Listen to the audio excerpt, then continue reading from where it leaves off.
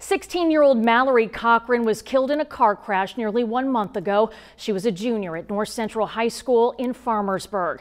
Now the community and her school are collecting bottle caps and monetary donations to honor her in a unique and special way. The donations will go toward making a bench in her memory, and any money left over will go toward a scholarship fund that her family's putting together. School administrators say these past 3 weeks have been extremely hard. We needed some happy, and that's brought some happiness back to us. Well, you know, they're never going to get over the death of Mallory because she was their friend. She was a lovely person. She was everything a student you could ask for in a student. But at the same time, they know that there's happiness to be found after passing. You can get more information on how to donate to the project over on our website at WTHI-TV.com.